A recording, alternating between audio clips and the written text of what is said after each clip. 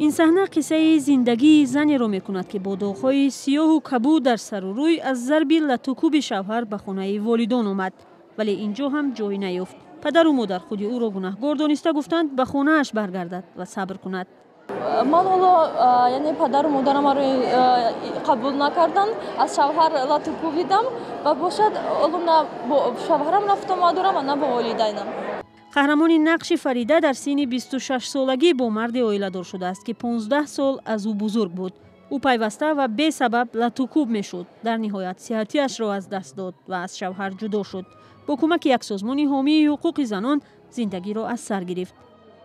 مقصد اساسی همین نشان دادن ما یعنی از چیزهای حقیقی شده است. در این چاره‌بینی با جلب جوانان صحنه‌های مختلف از زندگی قربانیان خشونت و زورآوری در عائله به نمایش گذاشته شد.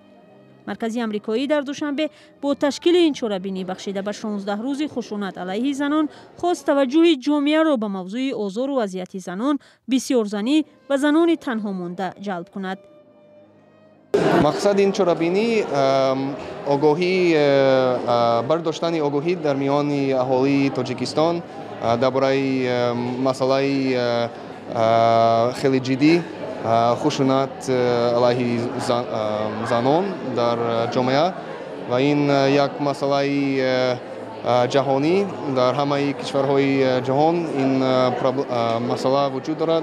در این گوشه جوانان از گلنوره درباره سرنوشت حزن‌انگیزش سوال میکنند. گلنوره در 17 سالگی عائله‌دار شده اما روزی خوش ندیده است. بعد تولد 4 فرزند او از شوهرش جدا شد، اما با این هم میگوید از جبر او خلاص نشد. در خانه مسکون گلنوره نه تنها از سوی شوهر خشونت بلکه پیوسته تجاوز میشد. هر روز ما را میزد در پیش کودکا لیچ میگشت، تنه لیچ مادرزاد میگشت. کودکا ترسیدن، سیدی خانداران کودکی معیب دارم و یا ترسیدن، گفتن اوچه نمیشه و بیا بریم. اوجا کودکا خودشون باید قرار اومدگن که خیلی پدر زندگی کردن نمیشه.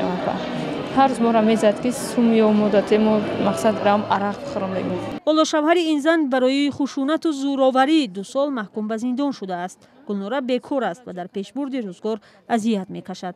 روانشناسان میگویند در تاجیکستان زنان اکثرا به 4 نوع خشونت، اذیت جنسی و جسمانی، اقتصادی و روانی گرفتار میشوند. خوشدامن فکر میکند که حق دارد تحقیر کند کلین را.